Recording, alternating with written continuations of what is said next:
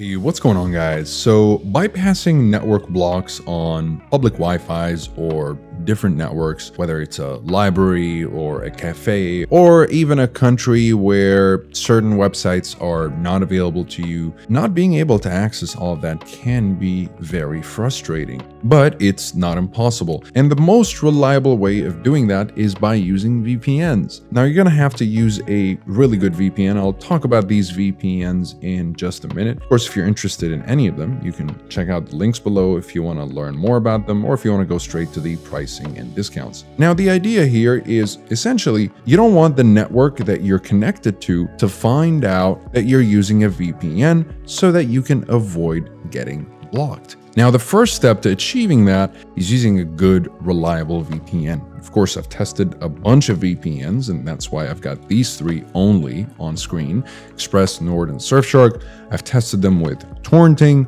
bypassing restrictions, streaming, general privacy. I've looked into their privacy policies. They do not collect any information about their users. They don't keep any of it. They don't sell any of it to any third parties and whatnot. So you can be sure that your information and your data and your online activity will be safe as long as you're using these VPNs. But even when using the best VPNs, if you don't exactly know how to troubleshoot here and there, you might be running into some inevitable hiccups. So the reason why you want to choose a reliable VPN is because good VPNs are always refreshing and recycling their IP addresses. And if you use a VPN that doesn't do that as much, then you're going to run into these blocks more often than not. Now, the other thing is you want to use obfuscation. Now, most VPNs have obfuscation, but unlike ExpressVPN and Nord, for example, it's not on by default with Surfshark, so you might have to go to the settings, VPN, and click no borders mode, which will help you access the internet no matter your location if it's not working, of course, properly without having no borders mode on. But you can turn both of these on, including rotating IP, which will automatically rotate your IP address while your VPN location stays the same. So this is a really handy feature, especially for what we're looking to do here. If your VPN use is still being detected by the network, then you probably just want to disconnect from whatever server that you're using and connect to it again to generate a new IP address. So let me just demonstrate. If I connected to the LA server here and I went to whatismyipaddress.com, what should show is my location being in California, LA specifically. Okay, so that's great. Now, if I want to maintain the same location but change the IP address, I'll just switch off the VPN and turn it on again. And once it's on, all I have to do is just give it a refresh. And I want you guys to notice how the IP address will change. And hopefully after this, you won't be detected at all. So that's, again, one thing you can do. Now, another really cool thing that you can do is change your DNS. So this could actually help you out a lot, especially if you're using NordVPN, because it makes it super easy to change your DNS. You can connect to Google's DNS or whatever other DNS, and this will help you out quite a bit. Otherwise, with Express and Surfshark, you'll have to do it manually from your device after connecting to ExpressVPN. So that is, another way to avoid these blocks. And another thing you want to keep in mind is using the correct protocol. Now, for the most part, when you're connecting to any network, you want to use the NordLynx protocol with NordVPN. You also want to use the lightweight UDP protocol with ExpressVPN. And finally, the best performing protocol with Surfshark is WireGuard. Now, if you're connected to a network that is a little bit more restrictive, then you probably want to switch to OpenVPN UDP. Now, the reason I can't do it here is because I've got advanced protection on, and if I turn all of this off, I'll be able to use the OpenVPN UDP protocol or TCP protocol, because the TCP will likely work if the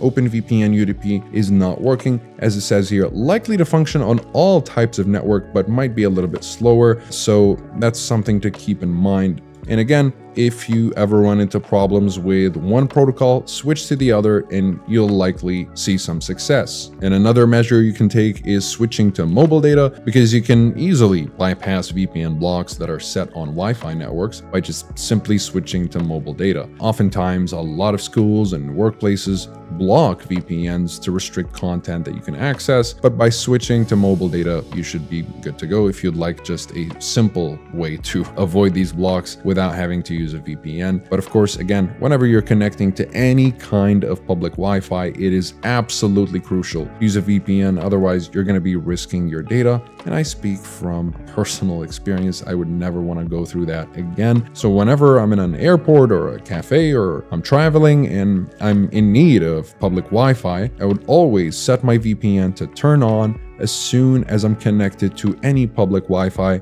and that's essentially the best way to protect yourself and gain access to the full free internet no matter your location. Now, when it comes to these VPNs, if you're not sure about which one to go for, you can go with Express if you're looking for the overall best and most reliable, consistent, and easy to use VPN. Honestly, in my experience, anytime I need to use a VPN, I would just head straight to ExpressVPN because it just does the job very well and very quickly for that matter. Now, if you're looking for more of a well-rounded option that offers a bunch of features for a very reasonable price, and these features can actually be very handy depending on your situation. So for example, you've got threat protection, which acts like a little bit of a mini antivirus and an ad blocker. So pretty cool feature. And thanks to the NordLynx protocol, it makes NordVPN arguably the fastest VPN in the business. So if that's something that's, let's say, worth more than the simplicity of ExpressVPN to you, then by all means go with Nord.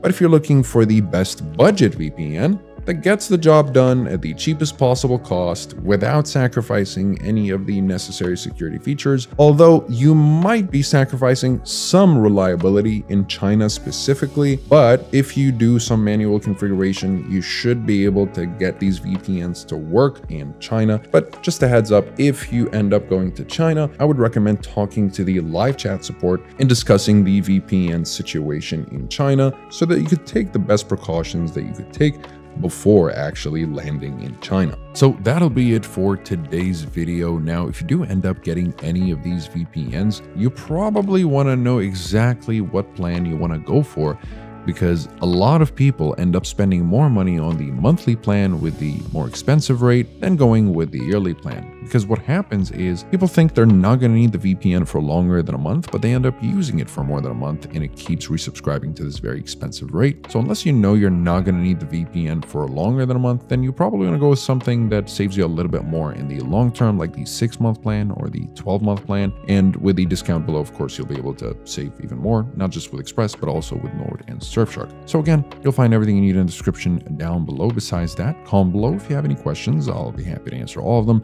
Like and subscribe if you'd like to support the channel and stay up to date with everything VPNs and cybersecurity. Thank you guys very much for watching, and I'll see you in the next one. Have a wonderful day.